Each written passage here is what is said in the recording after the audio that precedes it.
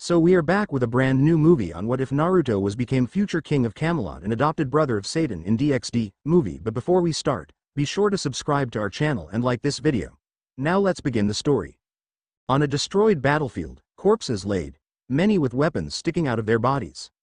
Some with spears, some with swords, some riddled with arrows, others were beheaded. In the center of it stood two knights. One clad in silver and red armor with a horned helmet. The other, a pitch-black armor with a spiked helm with yellow covers over the eyes. A black and red waist cape was located on the Black Knight as well. In their hands sat both of their weapons. The Silver Knight had a large silver and red blade in their hand while the Black Knight had a black and red sword in theirs. They rushed each other, their armor clanking due to their movements. The slim dark blade clashed against its rival. The sound of grinding metal blasted their ears as both tried to forcefully overpower the other. They eventually pulled away before rushing again. Their swords clashed again and again. Sparks flying until the Silver Knight eventually got the upper hand. The side of its sword clipped the Black Knight's helm, dazing the Black Knight. The Black Knight staggered away before it turned to its opponent and was forced to the ground due to a shoulder barge from their opponent. The Silver Knight stood above the other with their sword raised above their head. Before anything else could happen, a loud alarm blared out across the battlefield. "You've got to be fucking with me. I had that in the bag," the Silver Knight cursed in a female voice. A low chuckle could be heard from her opponent. "I'll admit. I was saved by the bell," the Black Knight said as the area around them faded away, revealing that they were in a field of flowers. "You're damn right you were," the Silver Knight snarled as she stomped her foot on the ground. The Black Knight's armor faded away, revealing a young teen of 17 years old with bright blonde hair that seemed to pale at the tips. Bright blue eyes that showed his happiness at his partner's anger. He was wearing an orange tank top under a black jacket and gray jeans with black Nike shoes. Looking over at the Silver Knight, he saw he punching the ground in frustration as her armor disappeared in a bright red light. Long golden hair tied into a ponytail and bright green eyes were the things that first caught his attention when they met. A red jacket left unzipped, revealing a white and blue tank top and booty shorts with a pair of brown boots. Walking over to her, the male offered his hand to the woman, took it without a second's hesitation. A brief memory flashing within her mind. Flashback, she was chained to a wall. A needle dug into her arm as she heard the muffled words of other people. Her thoughts remained on escaping and getting revenge against the guys who dared to experiment on her. The pain from the drugs that had been constantly forced into her body forced her to black out though. After darkness consumed her, she was quickly awoken by the blaring of an alarm. Not only that, but she found herself on the ground, her blade laid on the ground in front of her. After her vision came back to her, she looked upwards only to stare into the blue eyes of her savior. His pitch-black sword that swallowed light with blood-red markings in his offhand. He offered her his hand and a small smile came to the girl's face as her savior helped her out of her current prison. Flashback end. Mordred. The Black Knight called as the Silver Knight, Mordred was forcefully snapped out of her thoughts. "What's up, Naruto?" she asked as the other blonde shook his head. "I asked if you'd be fine looking after Milikas today," Naruto said as Mordred nodded her head. "Of course.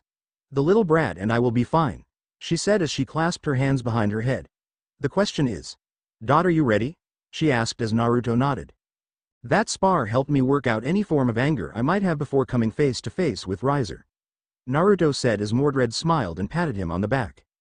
"It seemed to have done wonders for you as well," Naruto said calmly as Mordred laughed.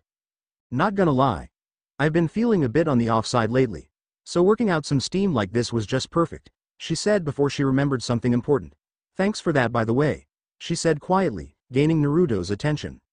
"There's nothing to thank me for. I wanted the both of us at our strongest, and besides, I thought I'd give you an advantage by letting you fight somewhere you're familiar with." The Battle of Camelot just happened to be the first thing that came to mind, he stated calmly as a large black circle appeared below them. The two were then enveloped by a dark red, almost black light before they found themselves outside a large mansion. The two entered the mansion with a smile on their faces. "So you sure that you're all right with looking after Milikas?" Naruto asked as he and Mordred stopped outside their rooms. "Yeah, don't worry about it. You go do your thing in Milikas and I will be waiting for Uncle Naruto to return," she said teasingly as a smile appeared on Naruto's face. "All right then. I'll see y'all afterwards," he said before he entered his room, shutting the door behind him. Mordred stayed where she was for a bit longer, her eyes lingering on the door before she entered her own room. With Naruto, the two-toned blonde was currently sitting on his bed, his thoughts occupying his current family. A caring mother, a strict elder sister, a overprotective big brother, an otaku for a sister and his dimwit of a father. Don't get him wrong, he loved his family with every fiber of his being, but his father didn't have the smartest ideas sometimes. Flashback. Why did she react the way she did?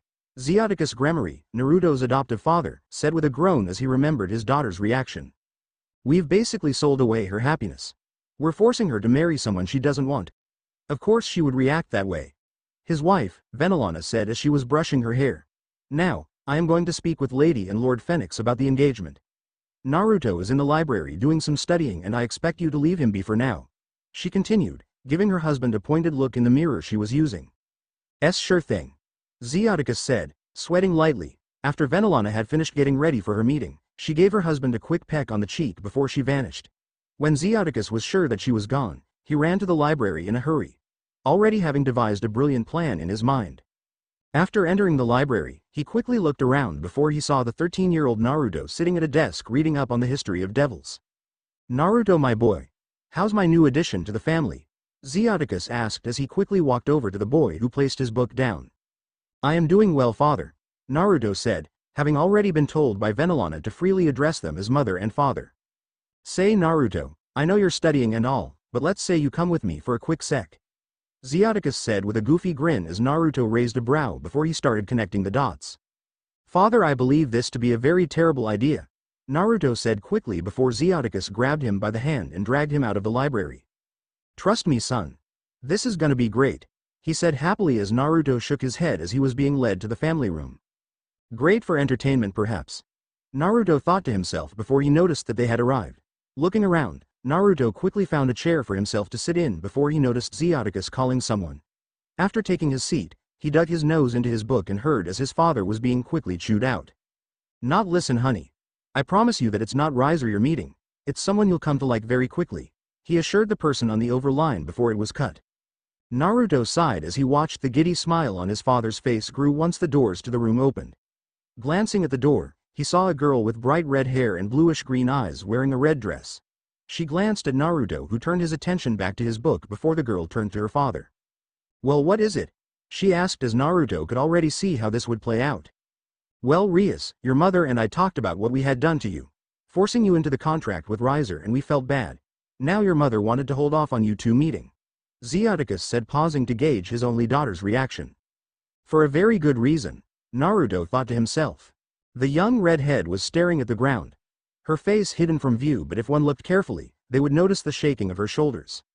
Allow me to introduce your younger brother Naruto, Zeoticus announced as the blonde bowed his head. So not only have you signed away my right to marry someone, but you've gone and replaced me as well, Rias said quietly as Naruto stood to his feet and left the room, carefully as to not draw attention to himself. Flashback end. After he left the room, he remembered hearing Rias screaming at their father and the sounds of him panicking when she started firing off some magic spells she knew. It had taken a while for Naruto and her to get onto a tolerable state, but they eventually found themselves enjoying the company of one another. Getting off of his bed, Naruto opened his door to find a grown woman with silver hair dressed in a maid outfit standing in front of his door. Hello, Graphia Oni-san, he greeted, getting a smile from the stoic maid. Graphia Lucifuge, the current wife of Lucifer and Naruto's sister-in-law.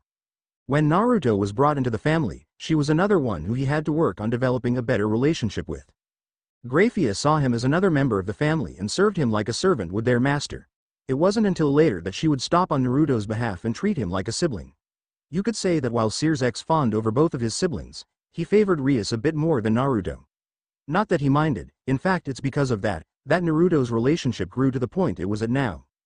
Are you ready? She asked as Naruto sighed. Don't be surprised if I try to hack off a limb or two, Naruto warned her as he stood next to her. I'll step in before anything major happens, she said before the two left in a blue magic circle. Kuo, Japan. Kuo Academy or Club. The two appeared within an old worn-down building.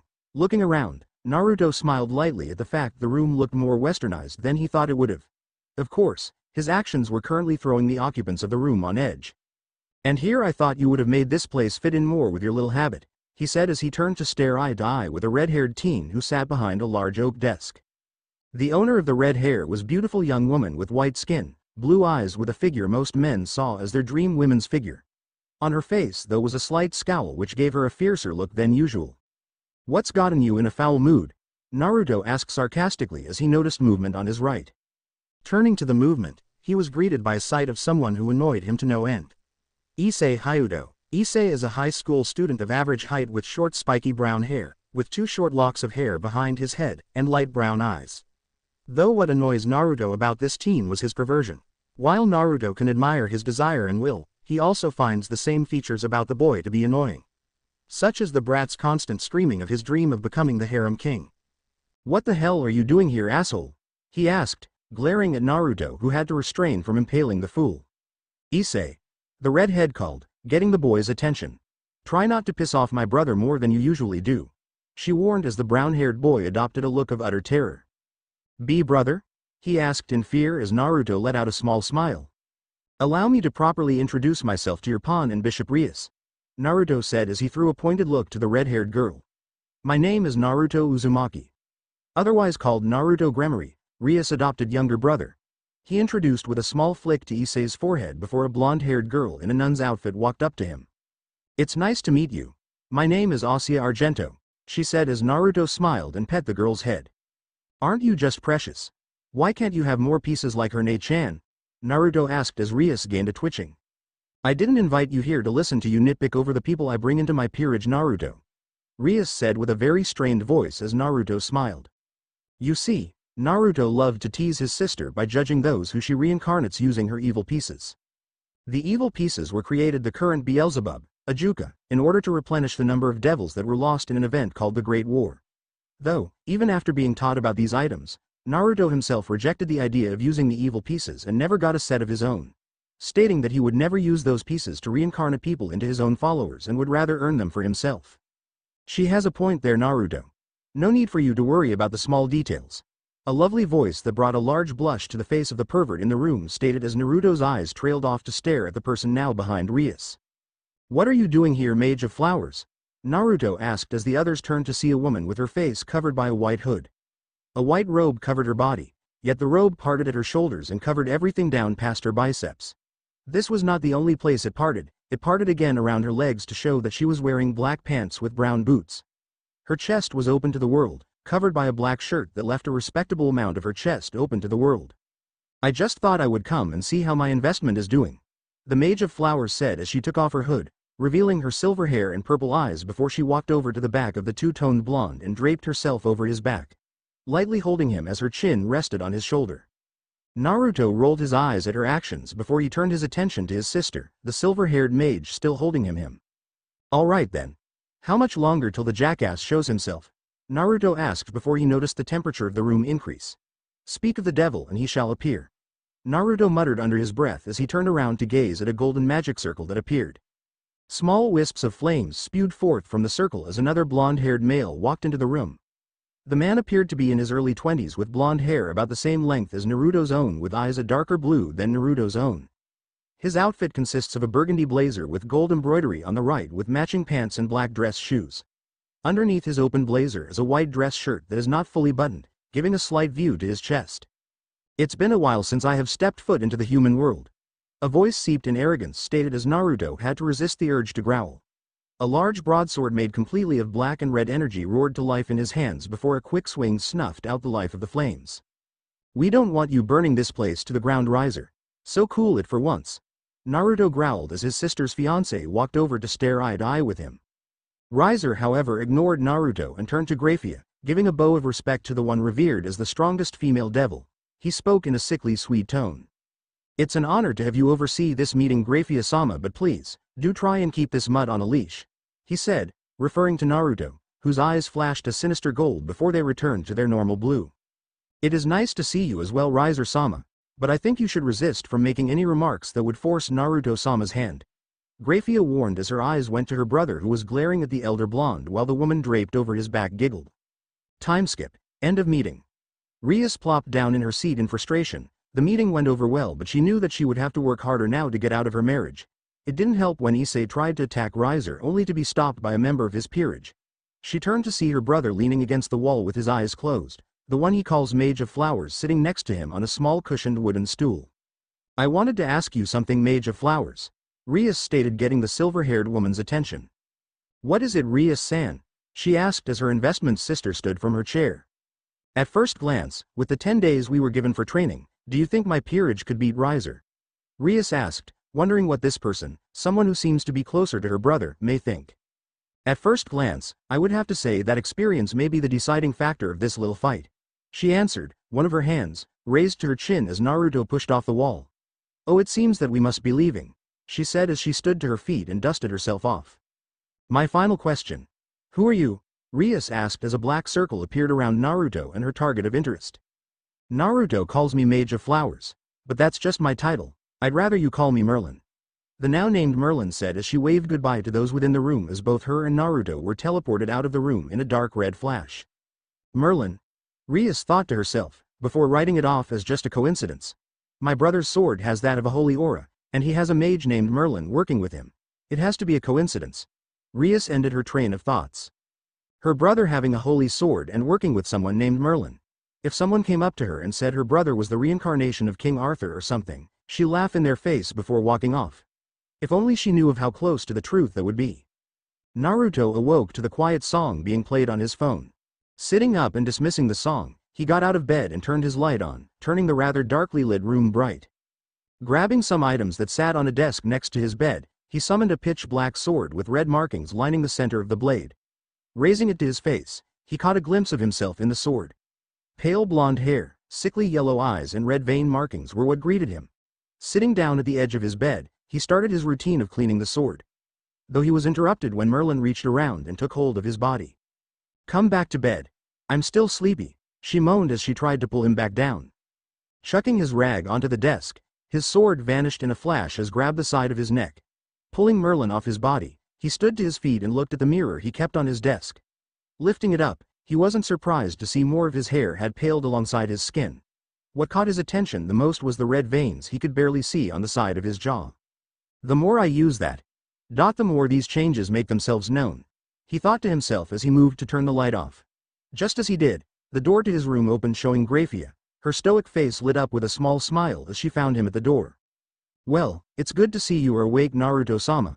I do believe you're meant to be having breakfast with your family shortly, she said as Naruto looked at the clock on the wall in front of his bed. Didn't realize I slept in, he muttered as he looked towards Graphia. Tell the others I'll be down shortly. Just going to get dressed. With a bow, his brother's wife took her leave. Shutting the door, he made his way to his closet and opened it. Throwing on a plain white shirt. Looking back to his bed, he found Merlin had managed to go back to sleep despite the lights being on. A serene smile on her face.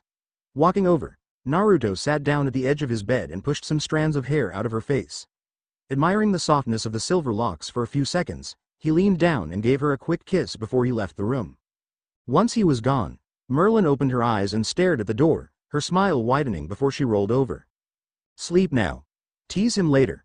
Her plans for the day sorted, she quickly got to the first part of her plan, sleep. Dining room. Walking into the dining room, Naruto quickly took his seat next to Venelana and Mordred, across from Rias.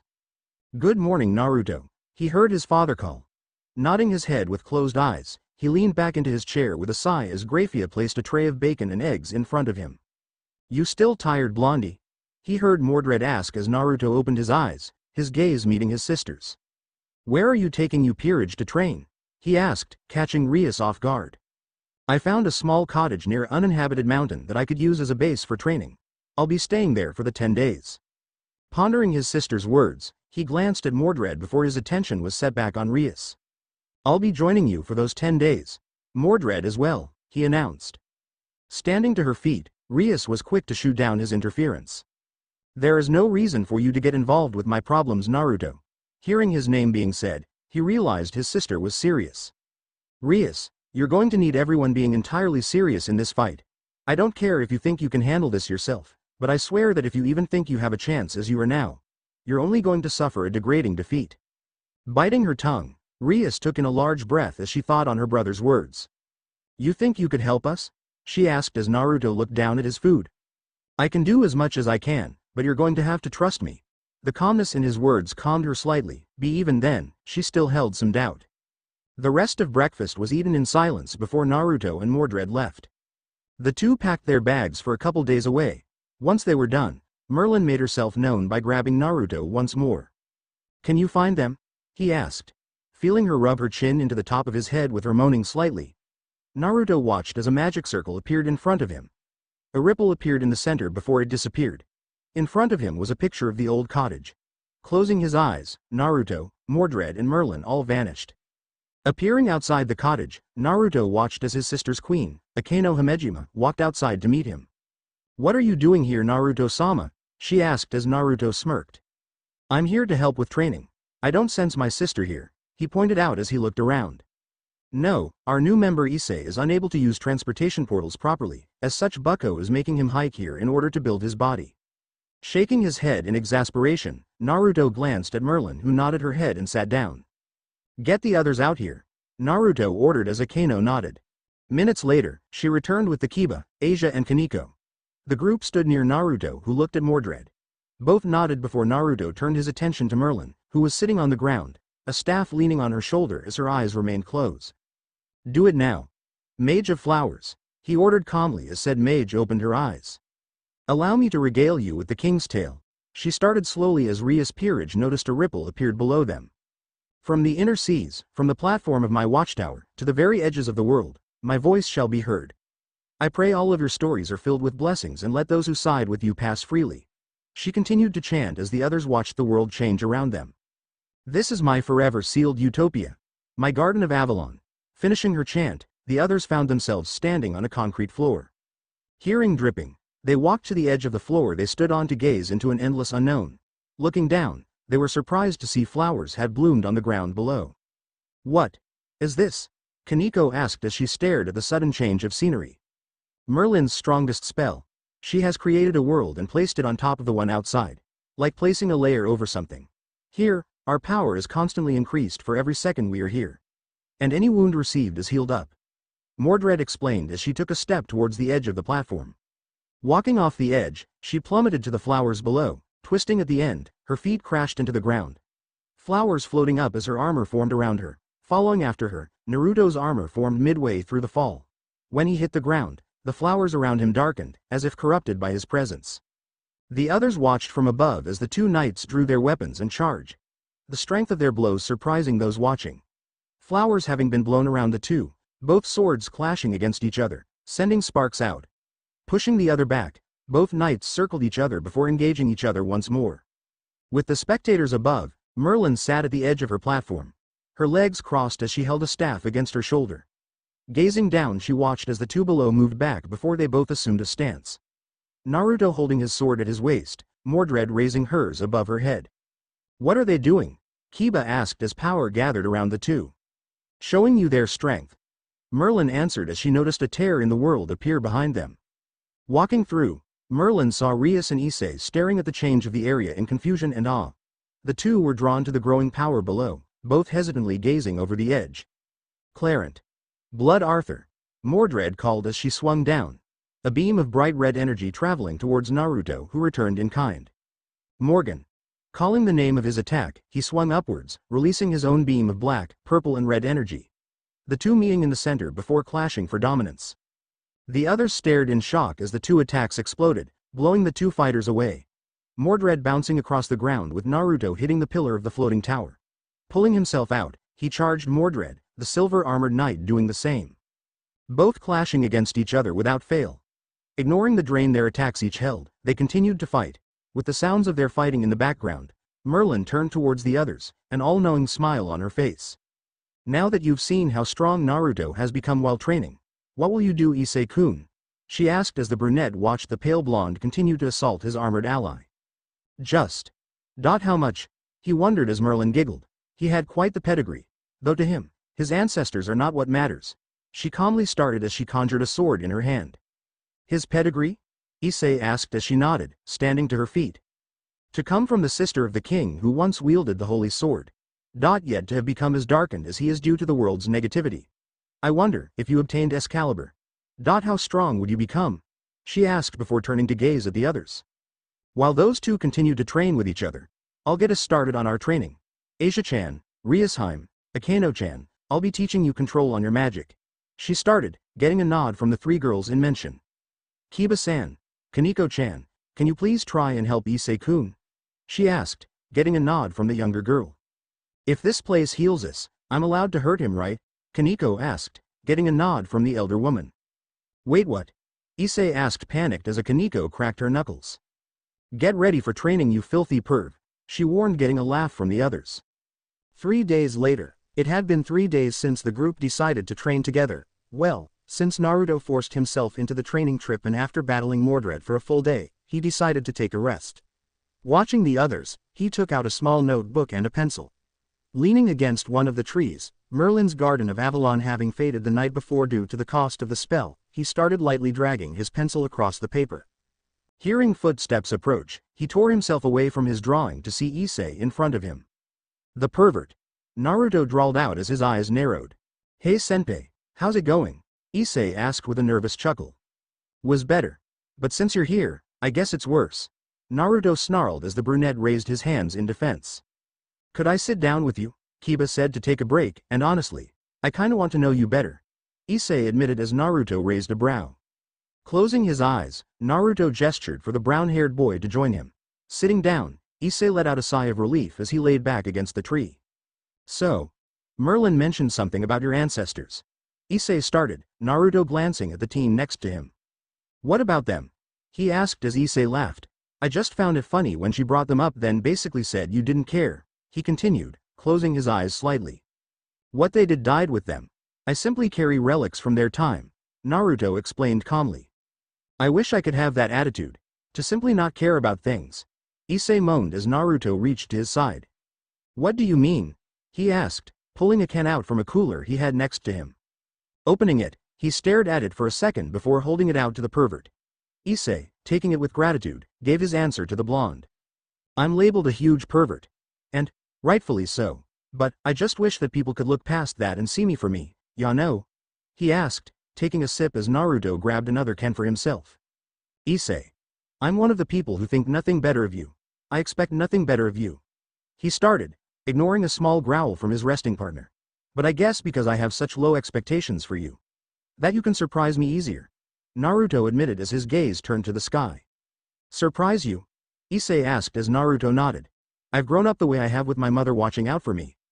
Showing me how to look out for myself. I've had Merlin teaching me on how to be a better warrior, to be a king. I have Mordred to constantly try and better myself with in order to get stronger. Yet here you are. Naruto paused to take a sip of his drink. A brand new reincarnated devil with the boosted gear. No Merlin. No Mordred.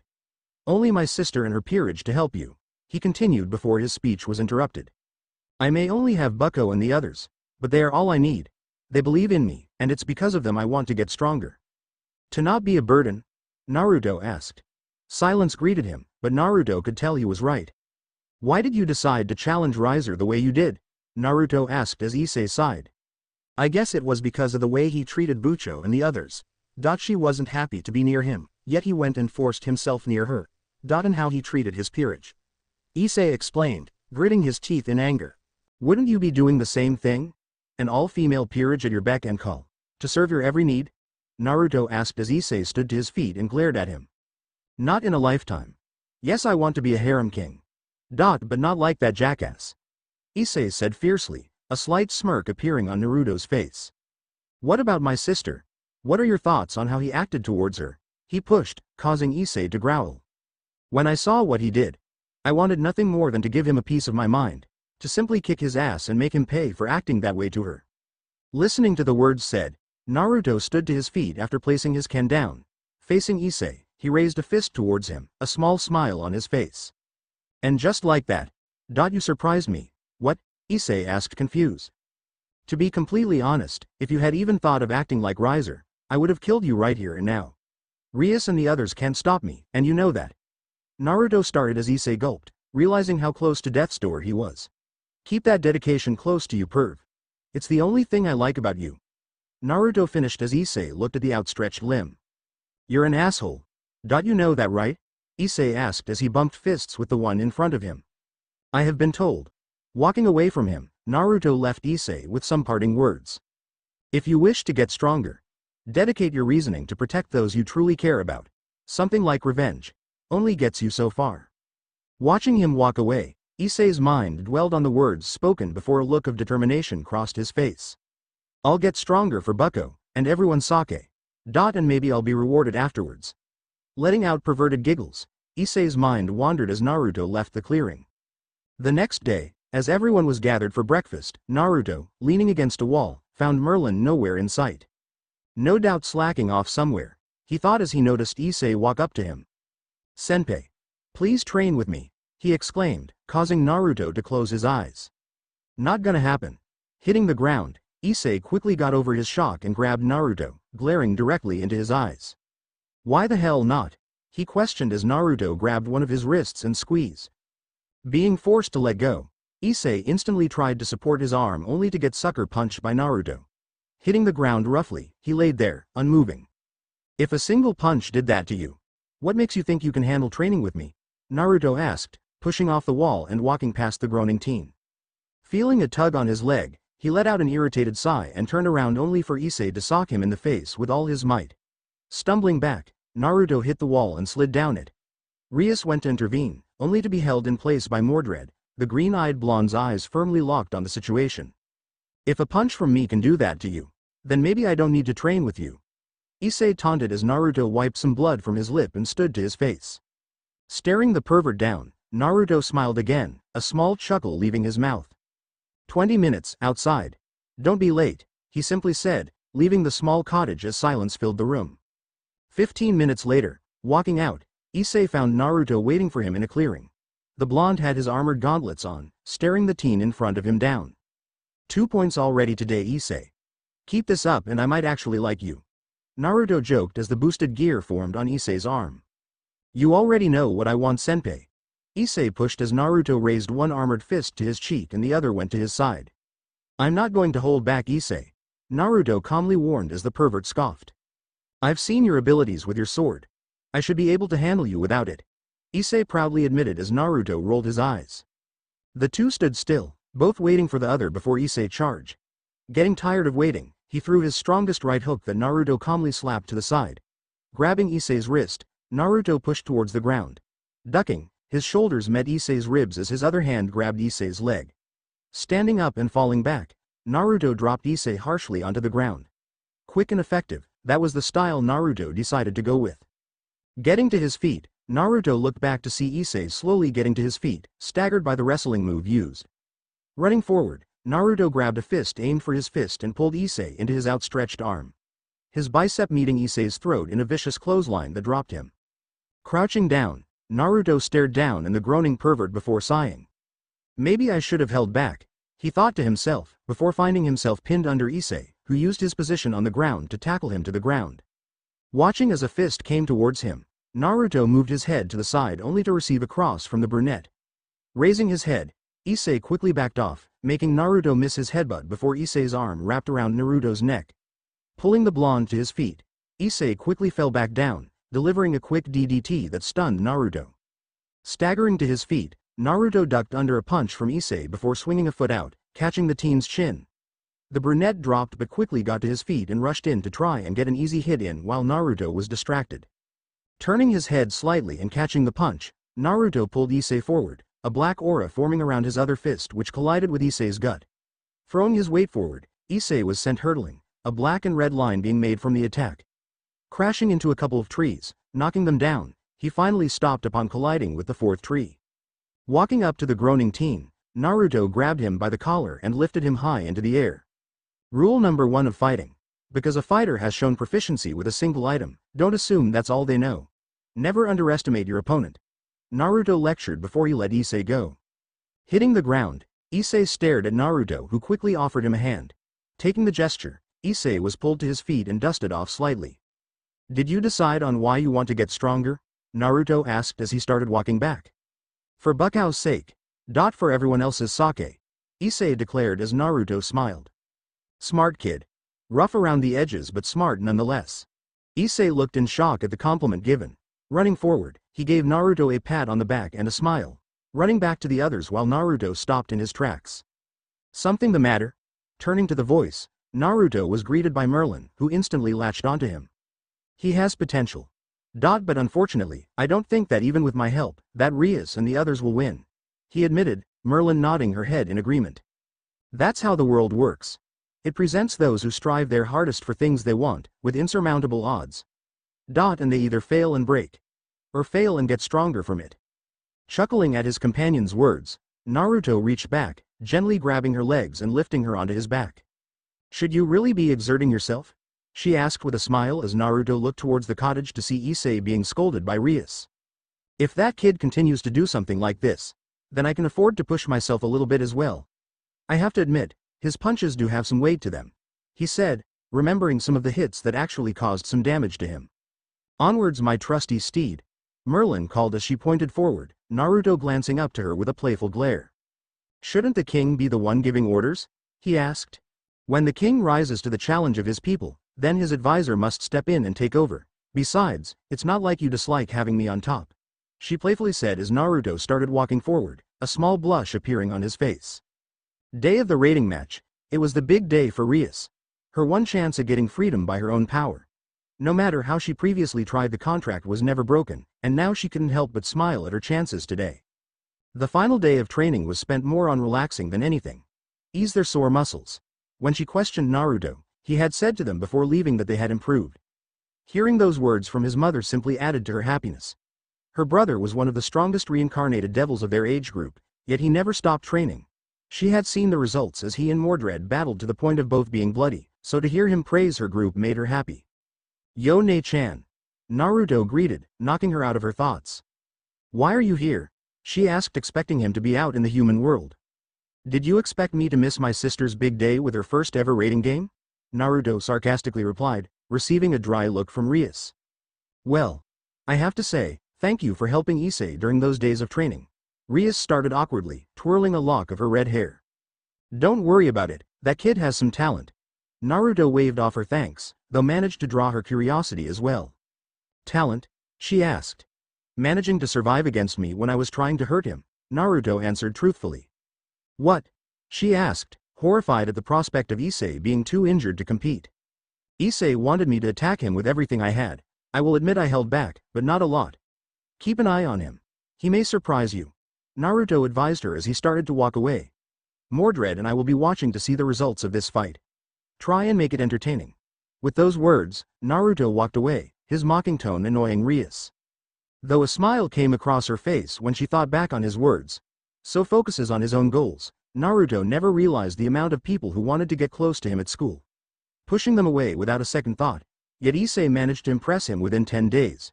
She would admit that she never approached him at school due to knowing how he interacted with others. "Rias-sama, the raiding game will be starting soon," her sister-in-law, Graphia, said as she approached the redhead. Closing her eyes to gather her thoughts as her peerage funneled into the room, Rias soon opened them, a cocky grin forming across her face as she was nearing the day she longed for. The day she was finally free of Riser for good. Outside the raiding game, Naruto and Mordred were spectating the fight in a small booth with Venelana standing next to them. "How did the training go?" she asked, placing a hand on Naruto's head and messing up his hair. Naruto just closed his eyes with his shoulders sagging slightly, a sign of him calming down instead of being constantly tense. "It went well." Merlin said that Rias and Akeno improved with their magic, if only slightly. Meanwhile Issei improved physically, being able to take a few hits from myself.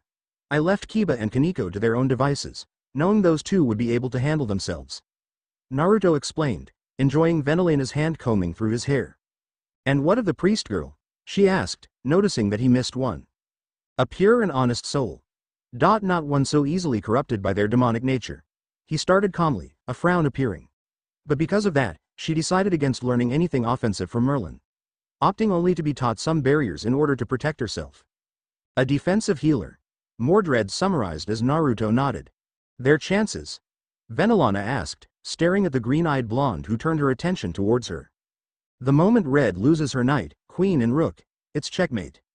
Hearing Mordred's words, Naruto agreed in his mind, his eyes opening long enough to stare at the screen. "Hey Blondie, what are we doing, just watching?" Mordred asked, drawing Naruto's attention, his eyes gaining an amber glint. "Supporting a one-sided battle and gathering information. With this, we should be able to find a counter to Riser," he explained, an arrogant smile appearing on his face. "For now, we watch and wait. Then when the time is right, we strike." Hearing those words, Mordred sat down against the wall of the booth, her gaze being directed towards the battle. "Naruto, followed her example, his attention turning to the fight as his armor started forming. When we battle Rise or Phoenix. You better not let me down. Naruto thought to himself as a small crown formed on his head. Small black horns appearing from his skull. The rating battle proceeds as it does in canon, as you predicted Mordred. Checkmate. Naruto calmly stated as Rias surrendered the fight, preventing Issei from being gravely injured by Riser. Experience was the biggest deciding factor here. While Rias and her peerage had the heart to win, Riser had the mindset. And with all his previous battles, Rias crumbled. Venelana voiced as her attention turned towards her armor-clad son. Mordred. We're leaving. Naruto announced as he turned and walked past Venelana, the clanking of his armor being the only sound heard as Mordred got up to her feet. I'll have Merlin watch over Rias' peerage while you two are gone. Venelana said as Naruto stopped at the door. Issei will do something stupid no doubt. Have her try and hold him back until the wedding. He may be useful that day. Naruto stated mockingly as he left. He's eager.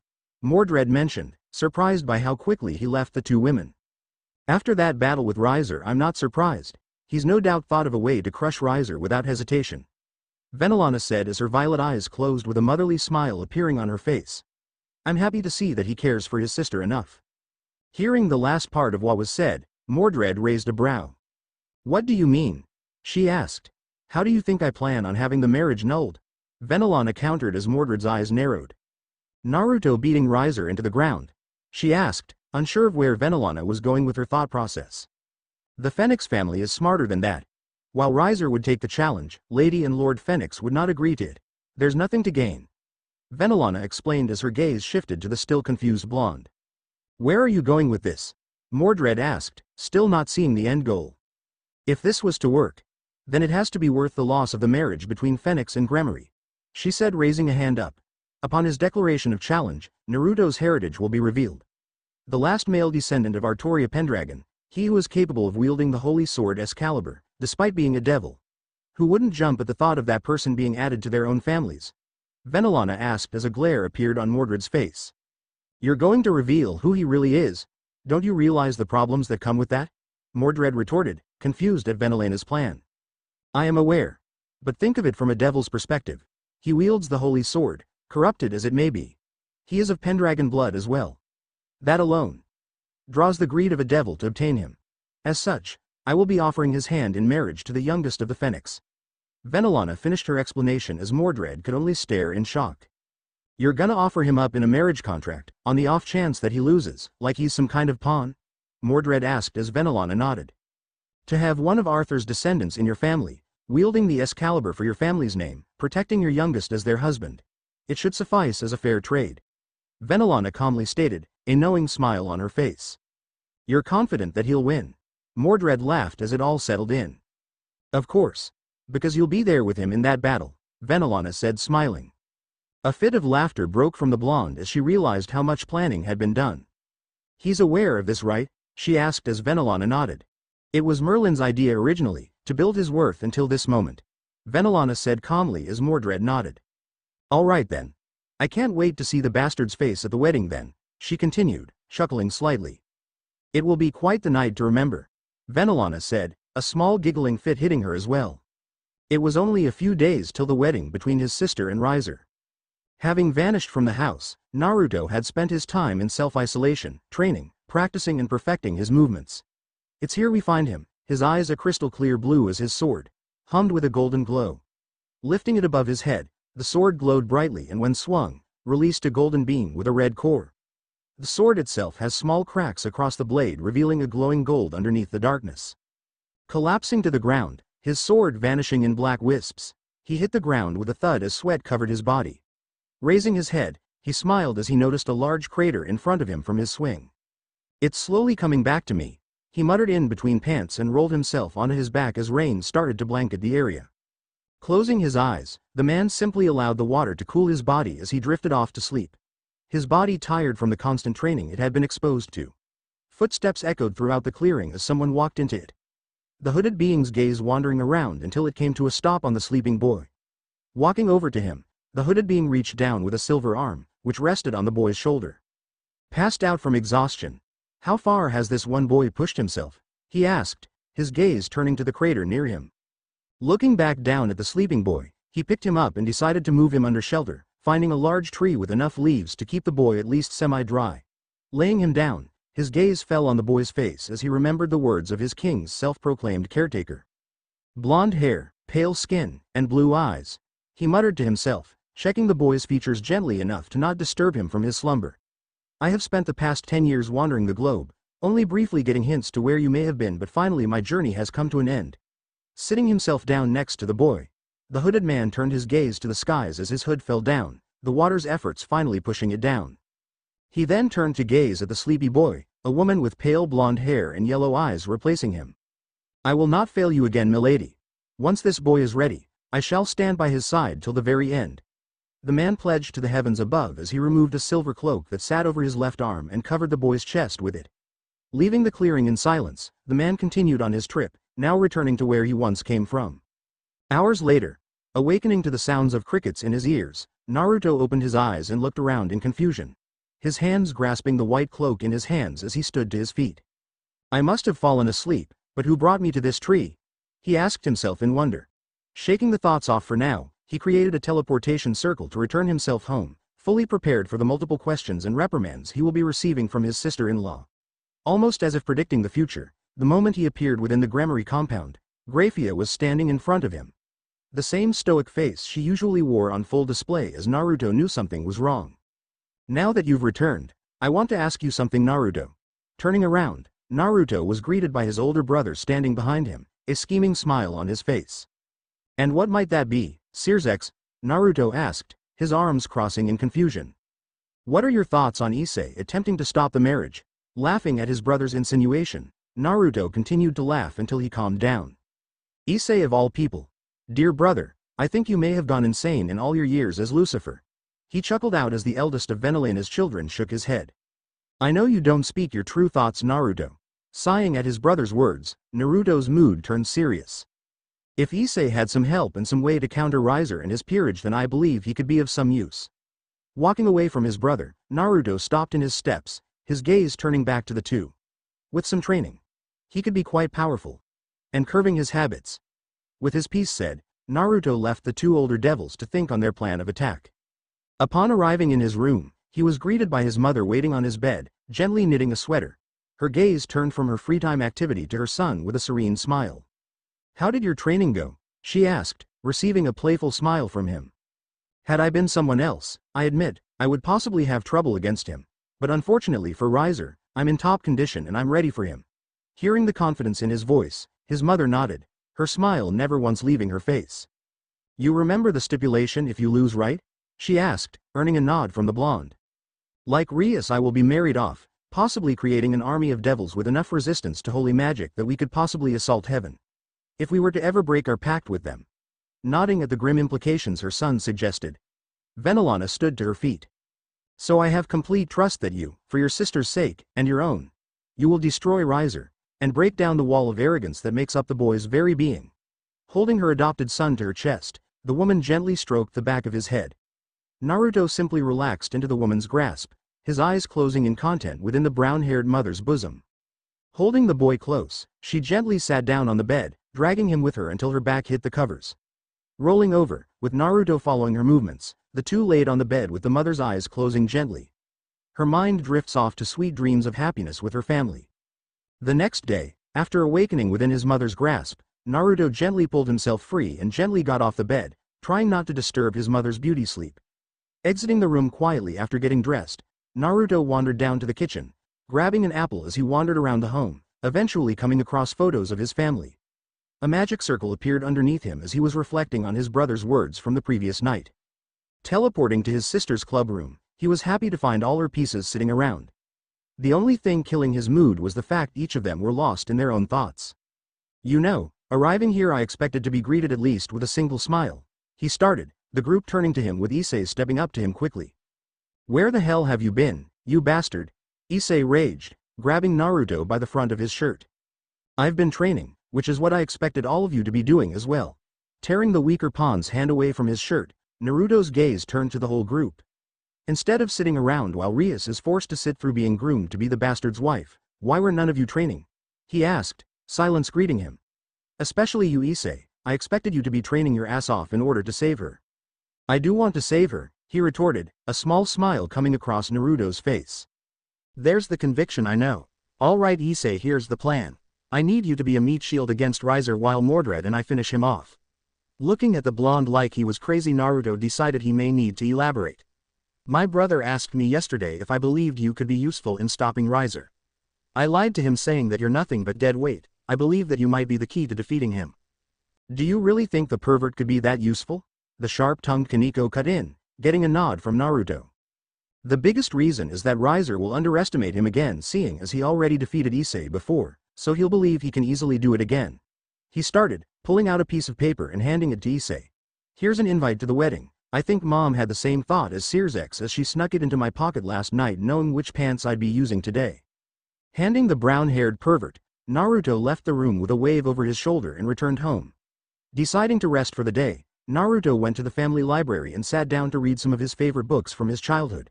His day faded away until Grafia walked into the room carrying a tray of tea. Taking the cup offered to him with a smile, Naruto continued to read the book currently in his hands until Grafia pulled his attention away. Issei-sama appeared in your brother's office earlier. Apparently he found a summoning circle on the bottom of the invitation and met with him. The two seemed to hit it off and have devised a plan for Issei to interfere with the wedding tomorrow.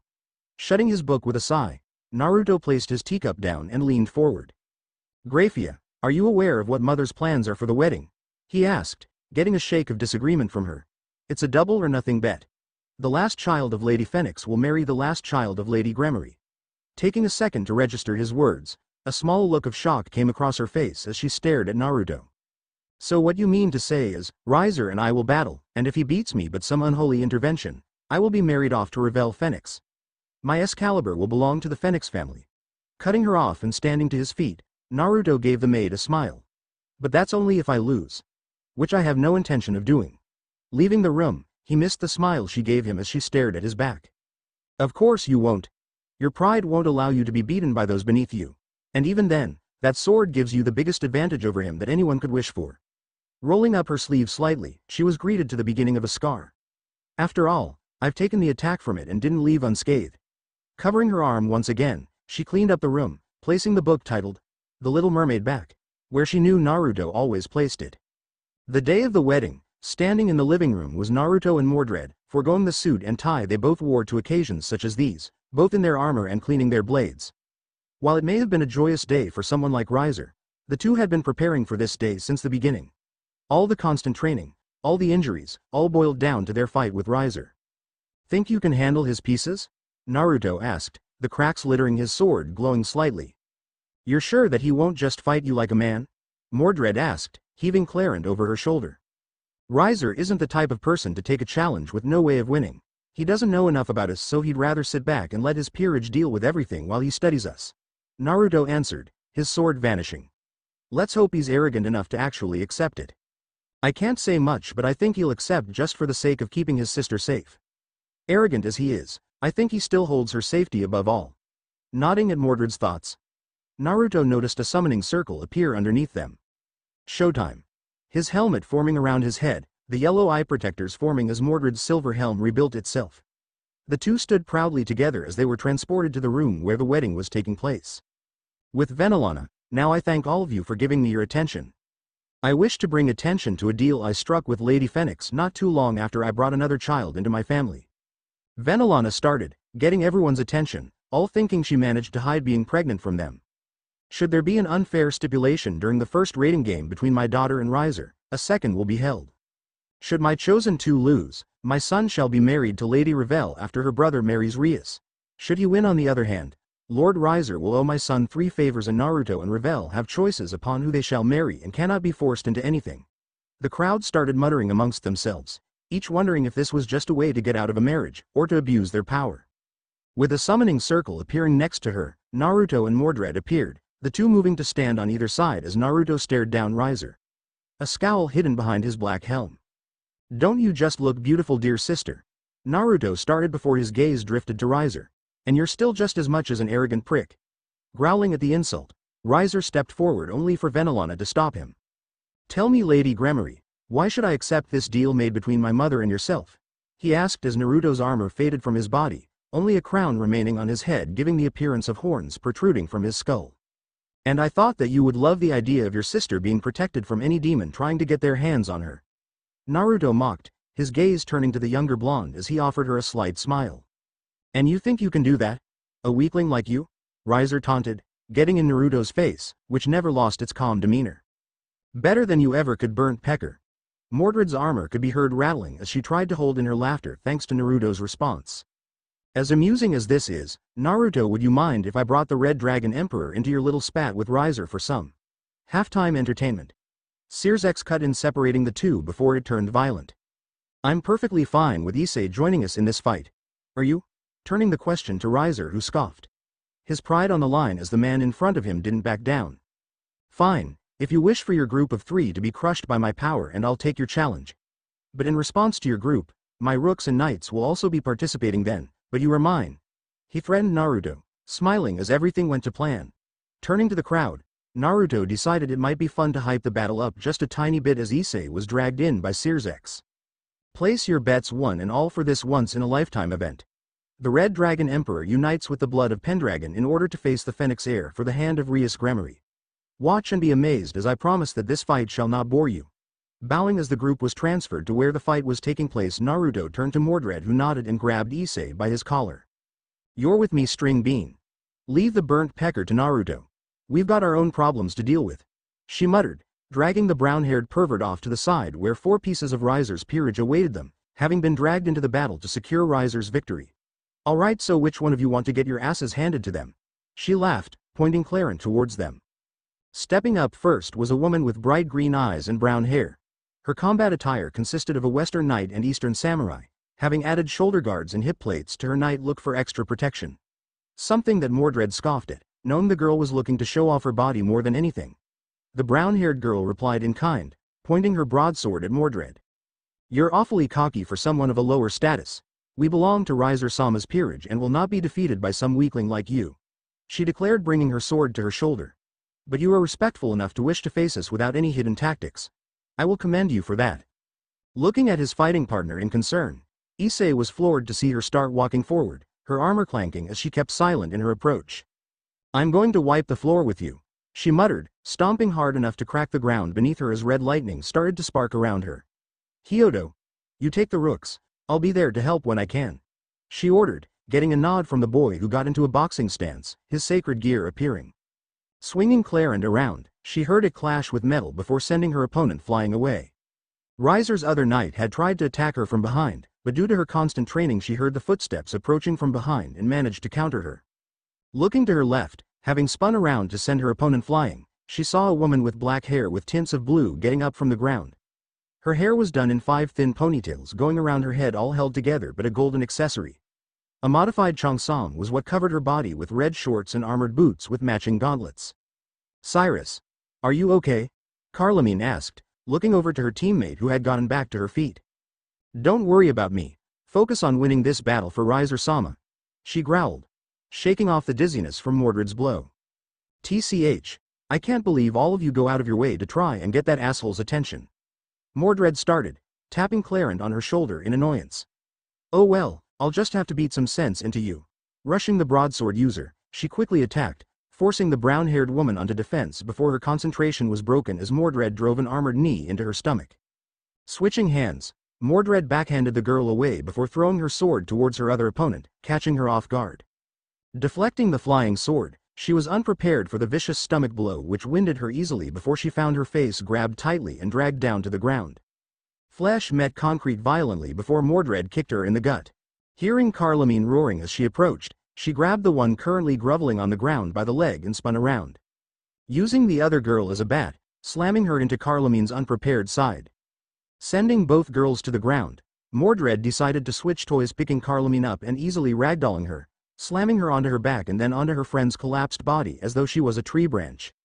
When she was done, she backed away, moving to grab Clarent, which laid embedded in the ground. Her helmet undoing itself as she turned to face the 2 easily beaten bodies.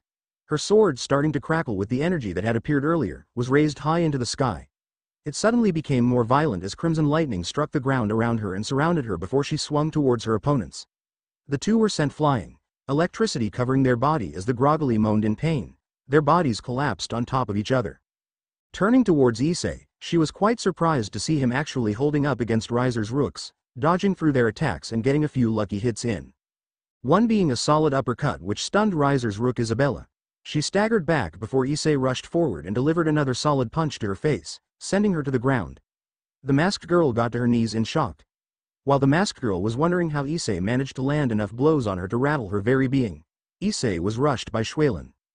Mordred couldn't help but smirk under her helm as she watched Issei dodge and weave through the kung fu specialist's attacks and winced when she saw him nail the girl with his gauntleted hand, sending her to the ground. Noticing a red orb, Mordred couldn't help but cheer as Issei fired his signature technique, the dragon shot, straight at the ground, sending the two rooks flying away from the blast. Hearing footsteps behind her, Mordred ducked to the side as Cyrus' greatsword hit the ground she previously stood at. Grabbing the girl by her ponytails, Mordred pulled back violently, the girl grunting in pain before she fell back, the pain in her scalp now gone. Looking towards the armored knight, she was met by her own hair smacking her in the face. "What's wrong, girlie? Upset now that I gave you a haircut?" Mordred asked, stomping on the girl's chest. "None of you were ready to fight us. Naruto and I have been training for quite some time, and even Hyudo has done what he could in this fight." Looking over to the panting teen, she received a thumbs up as he was doubled over, catching his breath. Looking behind her, Mordred watched as Carlomene approached her, the girl's sword held at her waist in defiance as Mordred took her foot off of Cyrus' chest. "What are you gonna do with that? Poke me, try and stab me," Mordred mocked, walking towards the knight whose legs trembled slightly as the silver-armored monstrosity that as Mordred approached her. "I will defeat you. You're nothing compared to Riser-sama," Carlomene said, trying to psych herself up, and lifted up her arms to strike Mordred. Raising her hand, Mordred caught the girl's arms and reared her armored head back and lunged forward. A sickening crunch heard as metal met flesh and cartilage. The girl dropping her knees with her sword clanging on the ground. Her arms, still in Mordred's grasp, were raised up before receiving a vicious hook to her gut and then being booted back. Getting to her feet, Cyrus tried to attack Mordred from behind only to find herself restrained in a full Nelson hold by Issei. Turning around as her helmet came undone, showing her face to the two, her blonde ponytail flowing freely as she grabbed Cyrus by the jaw with an armored hand. "That wasn't very nice of you, to try and attack me like that." Mordred strained, her other hand clenching, and then with impressive force that made Issei jump slightly, nailed the knight in the face, knocking some teeth out. "You arrogant, little pieces of shit," she gritted out, each insult being nailed with another punch. "Should learn who you don't fuck with." Grabbing the girl's head and bringing it down, her knee going up, a violent smack was heard as the girl reared back, Issei letting go as she backed away. His fists clenching in frustration, lunged forward, punching the girl to the ground before following her down. Grabbing her and violently lashing out, getting a raised brow from Naruto as he continued to spectate the fight. In the corner of his eye, he noticed an irritated Riser getting ready to step in. Now Riser. I'm your opponent. Whatever happens to your pieces is their own fault," Naruto taunted, scratching at his jaw with his unoccupied hand, the other holding his sword by the blade. "Shut up, you filthy dog," Riser nearly screamed, restraining him only just as he saw the smile on his face. "And just like that I can see how far you are before snapping. Oh well. Mordred." "Issei," Naruto called, getting the two's attention. Seeing Naruto raise his free hand to his throat, Naruto made a motion, slitting his throat in silence with a smile. Pulling Issei off of the girl, she grabbed her and pulled her to her feet and threw her over to the others. The group of four, struggling to get to their feet, as Mordred pushed Issei behind her. "I would stand back if I was you. If you got caught in this, I don't think you would be happy with me," Mordred warned, raising Clarent in his hands with the sword opening at the base as red lightning arched over both her and the sword. "It's for some overkill," she cheered, raising her sword above her head with a feral grin. "I say this, not as a king, but as a loyal knight. Anyone who dares to deny my king's peace shall be crushed beneath my heel. Clarent Blood Arthur," she roared, swinging down with a bright crimson beam enveloping their opponents and removing them from the battle. Riser looked on in anger and disbelief at the bright red beam that flew into the sky. "That Hyodo is how you take out your opponents," she panted out, walking over, allowing him to get his first proper look at her. His eyes widened in shock, never expecting Mordred to be a woman. "You are the most badass and amazing girl I've ever met," he mumbled out, getting a chuckle from the blonde-haired sword wielder. "You're damn right I am." Looking towards Naruto with a smug smile, she got a small smile in response as he stood to his feet. "Looks like it's the end. Hope you're ready for a fun show, Hyodo, she said calmly as Issei stared at the two fighters. He's going to fight Riser alone? Issei asked, afraid for someone he considered close to him. Issei, Naruto has been training for this day since the beginning. If there is anyone who can win this fight, it's him.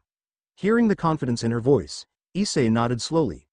If Naruto trusted Mordred enough to handle the peerage by herself, then he should believe in him fighting just Riser.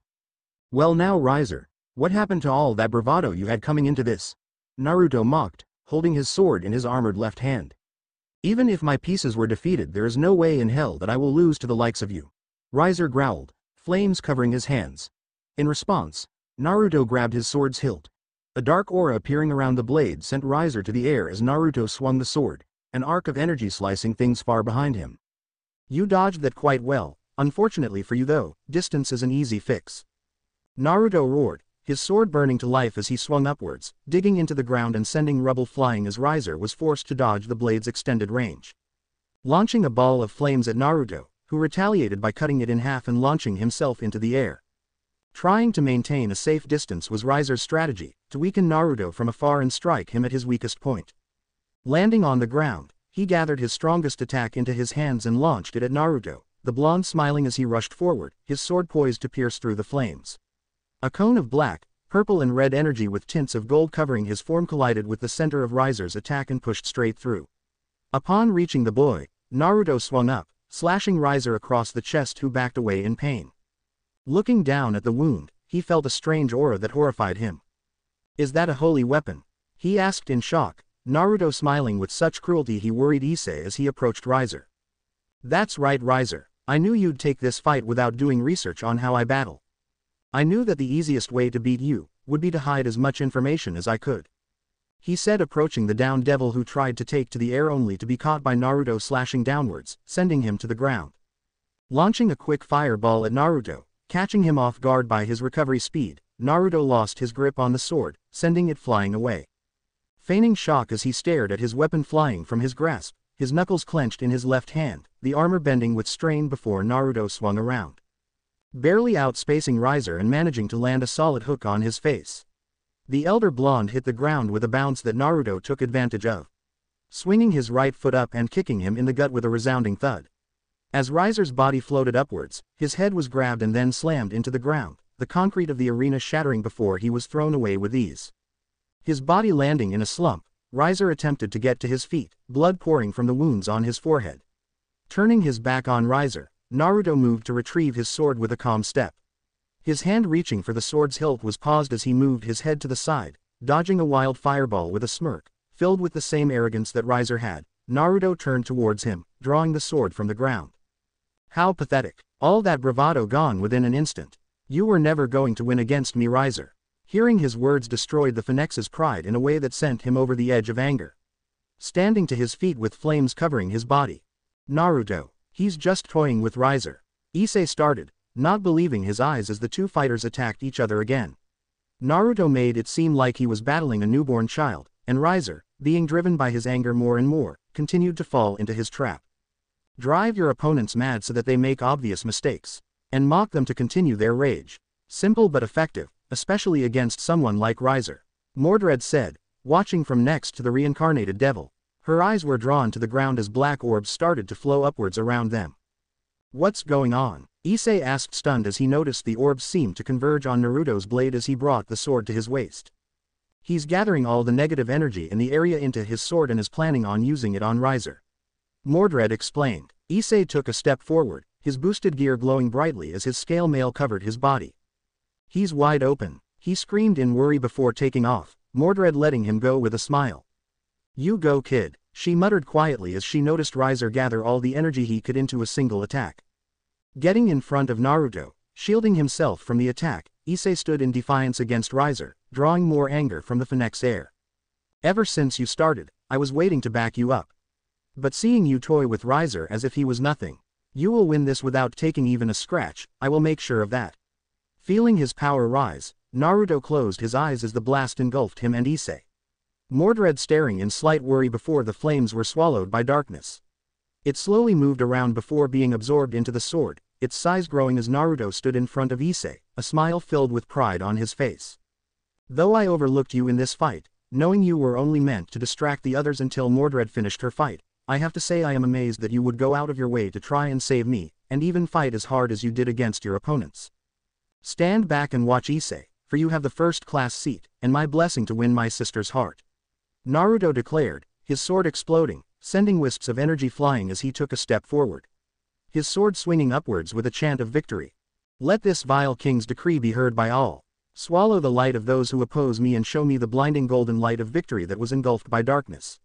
Excalibur Morgan. Riser only had time to register the purple, black and crimson beam as it struck him with full force. The power behind it, annihilating part of the arena that they were all fighting in before the blast that swallowed Riser grew in size and exploded, expanding outwards and shooting to the sky, a pillar of destruction swallowing everything as the onlookers stared in shock. And with that attack swallowing Riser whole, the battle was over. Rias Grimori was saved from her marriage, and the darkness of the Pendragon blood was revealed to be standing amongst them. Main room with the others. Returning with his head held high, Naruto's sword vanished as Rias walked over to him. Issei standing nearby, still in shock at what he saw just before. Just how long have you been hiding that? She asked, eyes widened in shock as Naruto chuckled. Since the very beginning, dear sister. Information gathering is a nice strength to have, Naruto admitted, grabbing his sister by the shoulder. Now, go and give your pawn a nice reward for doing his best.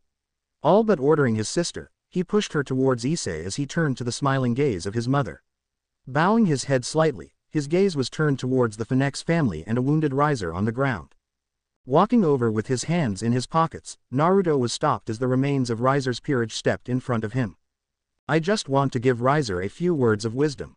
Nothing violent, Naruto started, easing his way towards Riser with closed eyes. Come to gloat and lord your victory over me, have you? Riser bit back spitefully, glaring at the pale-skinned blonde who reached a hand towards him. You put up a good fight, Riser. I was just more prepared for this than you. Naruto answered, shaking his hand in front of Riser's face. You fought hard and for a good reason. I knew if your sister was put on the line, that you would face me with everything you had. After all, I'm the same way when it comes to Rias. Naruto started, Riser staring at the outstretched hand. Now shake my hand and we'll call this my win. And why not the next one as well? Naruto taunted. Riser smirking at his words, shakily stood to his feet and grasped Naruto's hands roughly. Touch my sister and I kill you. Riser threatened, which only got a chuckle from Naruto as they shook hands. What happens is dependent on her. Naruto admitted, staring at the shorter blonde. If you want to at least try, you know how to contact me. Naruto finished, turning around and walking off. Get stronger, Riser. Kicking Issei's ass gets boring real quick. Smiling at his words, Riser retreated quietly, not to lick his wounds, but to actually think about how he acted and the blonde who treated himself as an equal.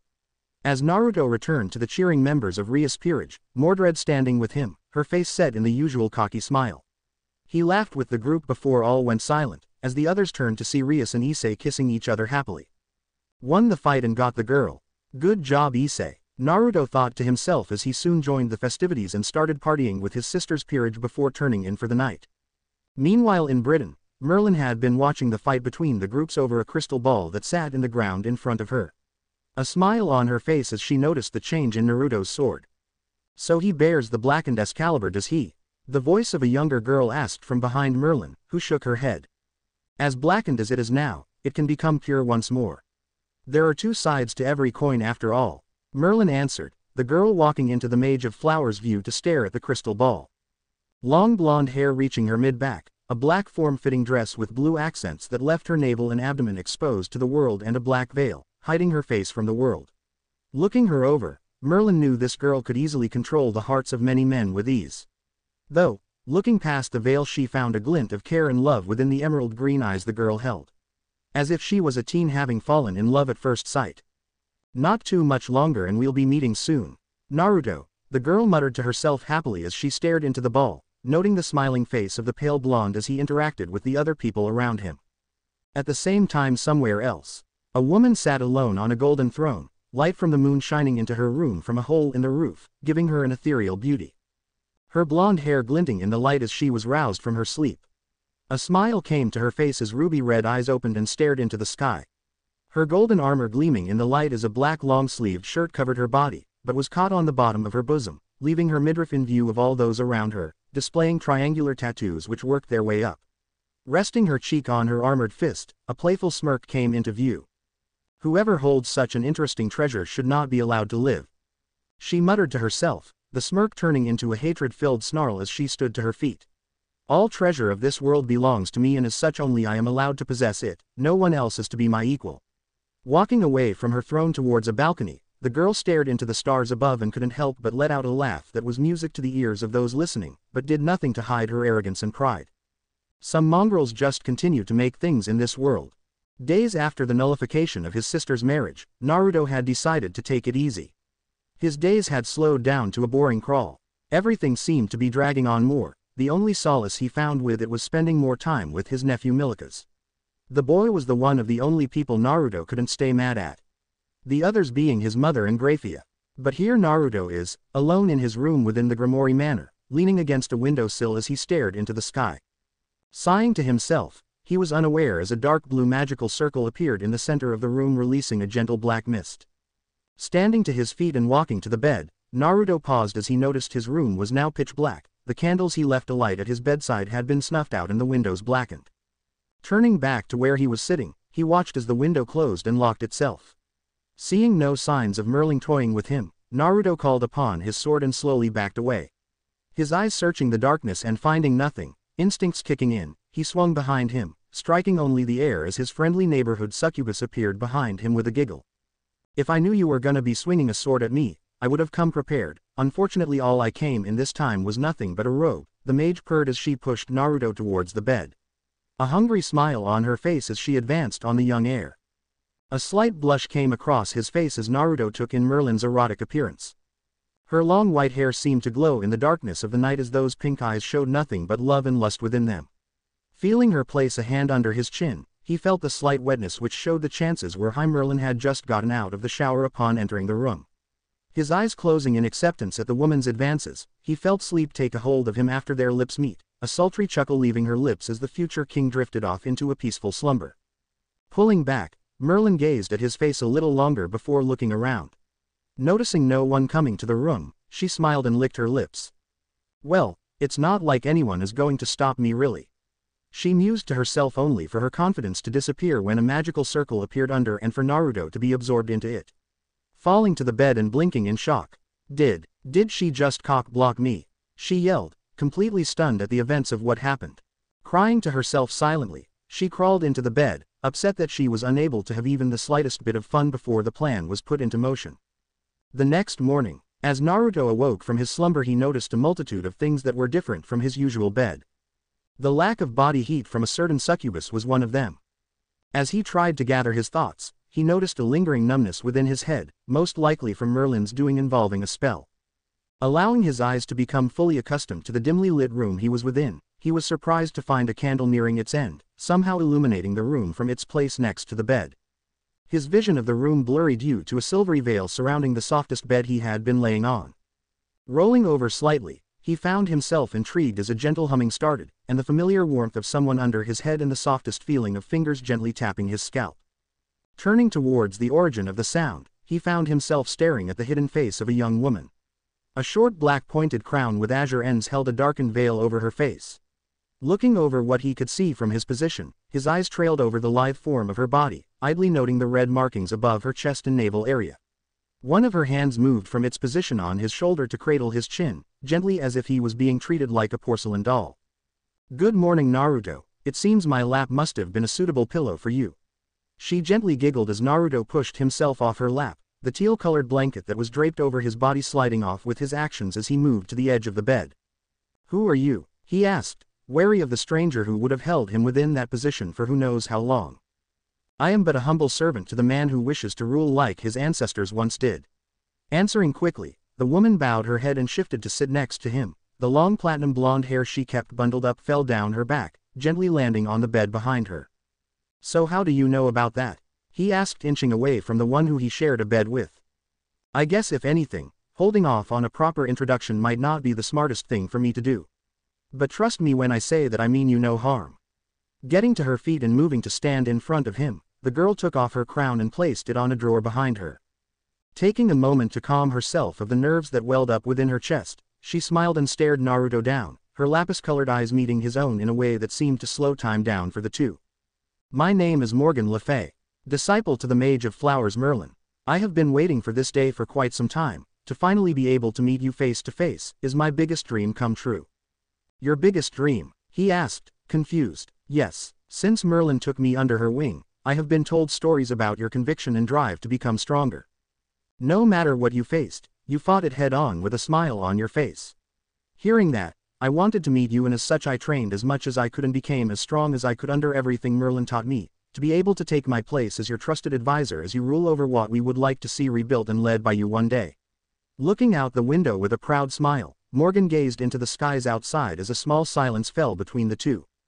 "So you seem to know me quite a bit thanks to Merlin, but you don't seem to be very talkative about yourself," Naruto pointed out, snapping the female blonde out of her stupor.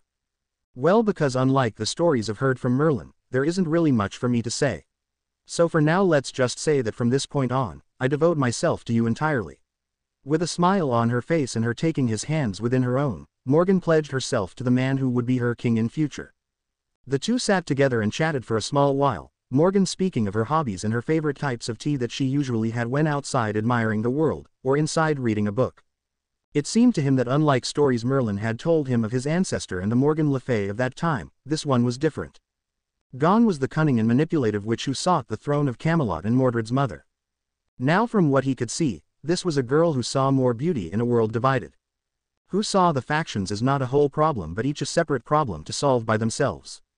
Sitting and speaking with someone was something Naruto usually grew bored with. It's one of the reasons he would never stay long in meetings unless Venelana asked him to. But being with Morgan was different, unexplainable to him, but it was different. She offered him tea like others, but instead of rejecting it, that pure and honest smile she had on her face as she handed him the porcelain cup simply broke his resolve. Once they were finished chatting, Morgan pulled Naruto to his feet and towards the door of her room. Finding himself pushed out into a hallway followed by the sound of the door closing behind him, he was dragged through the hall by an excited Morgan who wished to introduce him to others that she had found and given a home to inside the place she called home. "Where are we?" Naruto asked, looking around at the decor of the halls as Morgan dragged him by the arm. "It's a place that Merlin thought would be good to build for the future and one of the first projects I began to work on when she took me on as her pupil. Using my magic and the ground around the area, I've spent years transforming it from a large grassy field into something more. A place where you would be happy to stay," she calmly stated without missing a single step, not slowing down until the two reached her intended location. Large marble pillars leading down to a single throne. Red and gold was the color of such a thing that kings usually sat upon, commanding troops and dealing with the affairs of their country. A golden rack sat next to it, seemingly capable of holding only a single blade within it, no doubt to show the preferred weapon of the one who sat upon the throne. Leading to the cushioned seat was a large red carpet that went from the doorway all the way up the stairs and finishing at its base. Looking at the marble floor which seemed perfectly cleaned and upkept to the point it was absolutely spotless, and then turning his attention to the large crystal chandelier above him, Naruto's attention fell upon Morgan once more as she stood to the side of the throne, dusting herself off and meeting his gaze with her ever-present smile. "Place seems a little gaudy, don't you think? Large open room with marble pillars and a matching floor. A single throne at the very end for one person to sit upon while looking down on those he or she commands. Stained glass windows, I admit that's a nice touch to give the place color, but isn't it a bit much?" he asked, walking up to the teenage girl who shook her head, her ponytail flying about before ending over her shoulder. "If I wanted it to be gaudy I would have made it out of gold. But the strain of creating it would have been far too much for me, so I went with marble to make it more simple instead of having to deal with making it brightly colored. Keeping it this plain white with only the smallest dash of color was much less taxing," she happily said, her smile growing when she was praised for the window despite the other inhabitants disagreeing with her choice. "Taxing?" Confused at her wording, Naruto couldn't help but draw her attention to the use of the word. "What do you mean by that? Did you already forget what I said earlier?" Admittedly it was more of an off-handed response that I gave, but since you seem to have already forgotten.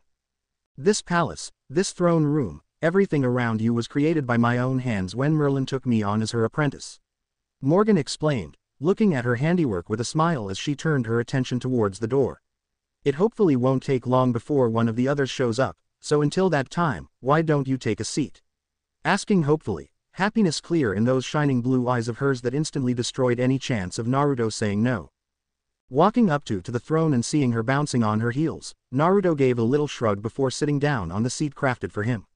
The cushion gave way as Naruto slowly sank into the material with a content groan.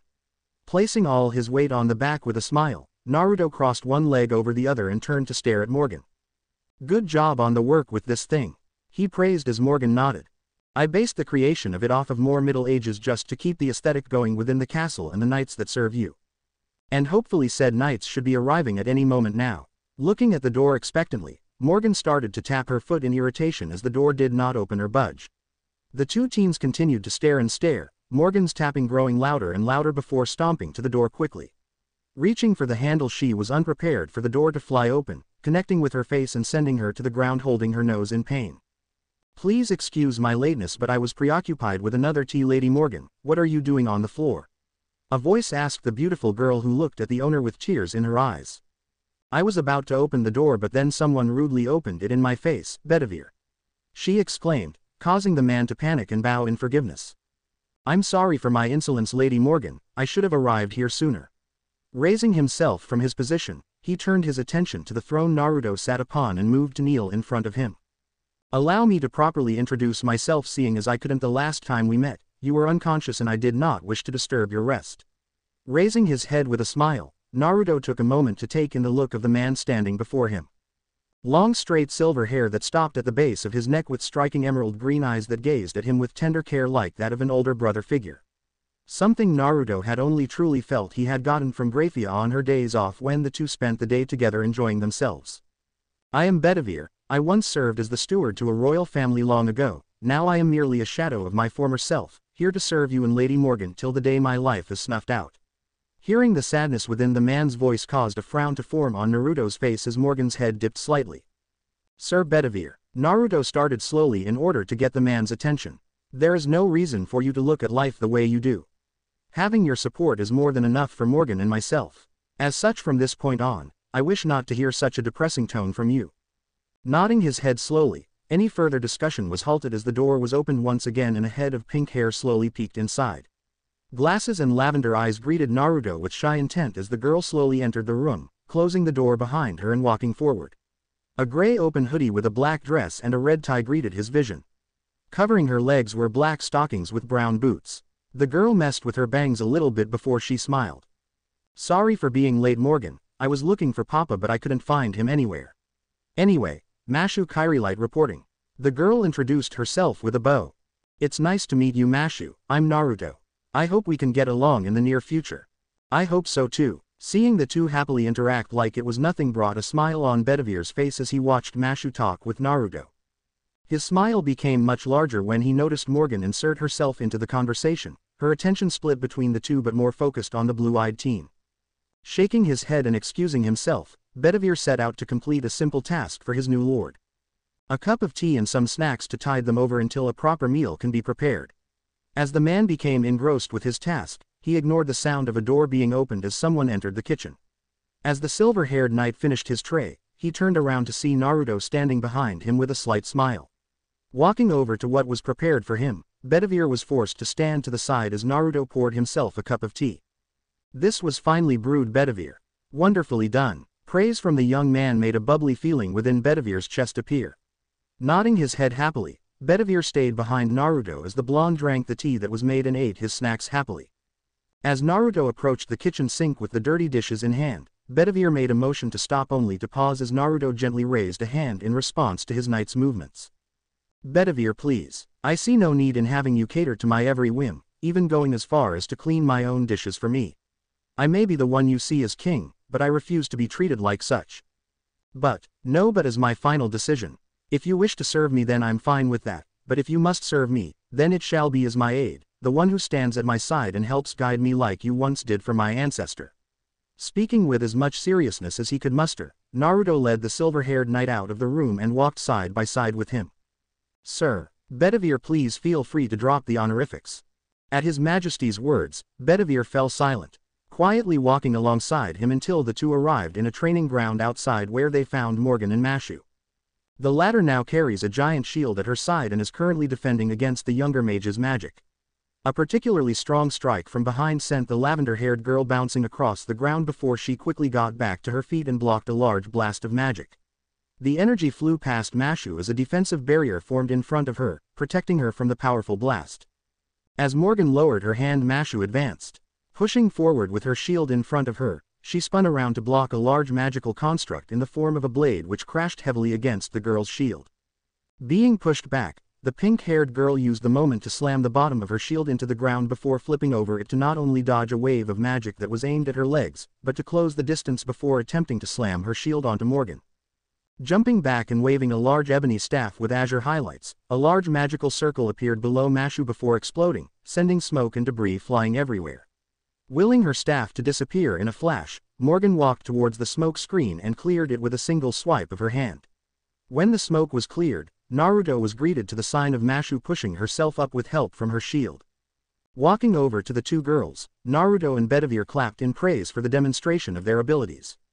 Wielding a shield of that size is quite surprising to me, Mashu. I never would have expected such a weapon to belong to a more delicate-looking person. And Morgan, I see Merlin trained you well in terms of magic abilities. I thank you for the kind words, Naruto. Bowing her head, Morgan hid the giddy smile that came over her face for a moment before composing herself. Standing at full attention, both girls were extremely happy to receive praise from the person Merlin had spoken about constantly. To them, Naruto was painted in the image of a strong king well versed in the ways of the world, but in reality that was just how Merlin wanted them to see him. Only hearing the praise left the girls unaware of the reality behind their new king. Looking out towards the sky, Bedivere turned his attention to the group and with a cough, quickly drew the attention of the three teenagers. I believe that we should possibly return to the throne room. If we continue to waste time outside standing around, then there is a good chance that we will miss the others if they have returned yet. Hearing his words, Naruto nodded before turning around without a single word being uttered and started the small trek back to his throne. Bedivere followed after the boy without a second thought, leaving the two girls to trail behind him, the two desperate not to be left behind. As the small group of four entered the hall, with Naruto making his way to the throne, they were unaware of a golden shimmer that appeared behind them, aimed directly at his back. As he climbed the steps, Naruto stopped as he heard the rustling of chains behind him. Turning around, he was greeted to the sight of his subordinates being pinned to the ground as multiple chains held them in place. So the mongrel finally showed himself to me. An arrogant voice taunted Naruto from the location of his throne. Turning to glare at the false lord who dared to occupy what was meant to be his, Naruto was greeted to a beauty he couldn't believe existed. Long, silky, golden hair that seemed to shine with such beauty it could be considered divine. Sharp, bewitching ruby-colored eyes held in a mocking glare that showed fury, intrigue, and many other emotions that Naruto found himself lost within. Flawless, creamy skin on display covered only by a black shirt that stopped just below the girl's modest chest. Red tattoos covered the skin of her upper body, disappearing under the black shirt she wore, while others crawled up the side of her belly, only ever slightly drifting towards the center for a brief moment before retreating back.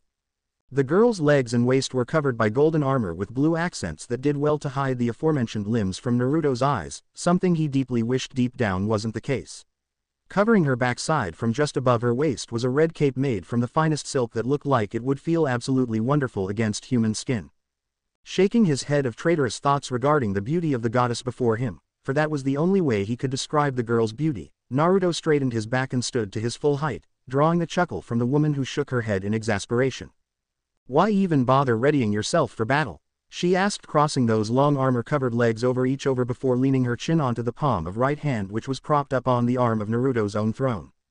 "Because there is some random person who suddenly appeared within my throne room, occupied my throne, chained down my servants, and is currently looking at me like I'm her puppy that was just caught chewing on her favorite pair of shoes."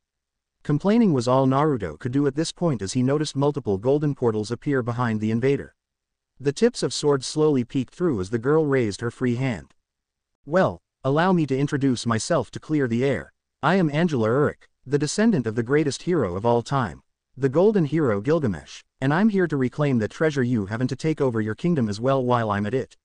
The now named Angela proclaimed as she slowly dropped her hand, pointing towards Naruto with a cruel and bloodthirsty smile on her face. The end. Thanks for watching. Also remember to subscribe and like this video. See you in the next video.